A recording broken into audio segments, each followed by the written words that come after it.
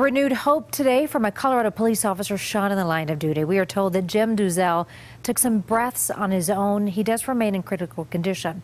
Officer Duzel was shot last week while responding to a routine call. He and fellow officers found a man who had pulled out a gun. That suspect, Karar Noaman Al-Khamasi, appeared in court. A judge advised him that he faces charges including attempted murder of a peace officer. Bail for this refugee from Iraq is set for $1 million.